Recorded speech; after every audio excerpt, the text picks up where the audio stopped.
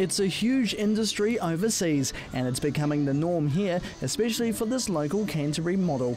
She's signed a contract with a New York agency and says it'll be an experience of a lifetime. It's so exciting, yeah, I just feel, so excited, I'm flattered, and it's just an amazing opportunity. And it was an interesting start for Rose's modelling career, being spotted at a mall in Christchurch to join the Runway team. I was shopping in Riccarton and Leith, my booker, just spotted me and asked me to come join. I came in and met everyone, and then it just went from there. Rose says it's been an ambition to do this since she was young. I was a child, always dreamed of being a model, and I was so excited. It was a good feeling. It's a big feat for Rose, where the spotlight will be on her in the US for a whole year. I'm not 100% sure, but just a lot of work, and it's going to be tough, but it's going to be an amazing experience. Yeah. One international talent scout says getting a contract like Rose's can be difficult. Typically, our overseas contracts are for 3-month periods. They can last longer and they can be extended, so people do end up coming back, and that's good.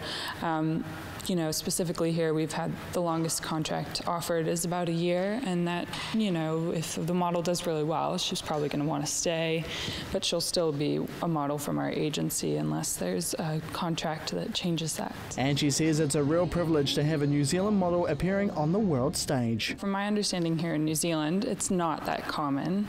I am from the States, so in the States it can be more common, especially if you're going to New York and you're working out of New York or LA, one of the bigger fashion industry hubs there. So it's actually really exciting that we've got some models that do have opportunities to go overseas, especially here from Canterbury and Christchurch in general. Anna grew up in Alaska, with her parents now living in the small west coast town of Reefton.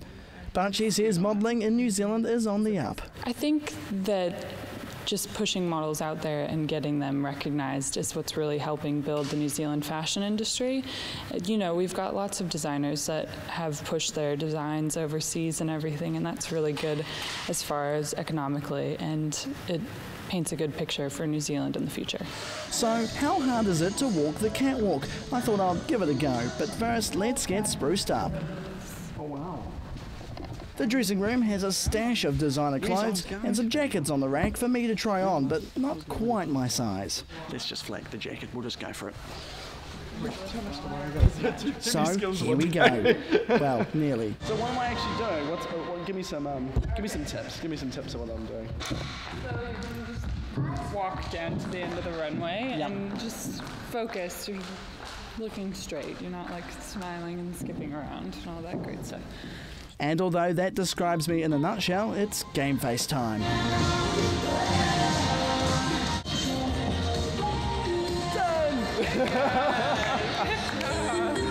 So the big question is, how did I do? Do I need any tips to be better? What would I need? No? I've got this. I think you're straight into the industry. Straight into the industry. Straight into the industry. Sign me How tall are you? We can sign a contract today. Fantastic, cool. And just like that, I'm a runway model. But all eyes will be on Rose when she heads for the airport runway in July and starts a new chapter in modelling. Jared McCulloch, CTV News.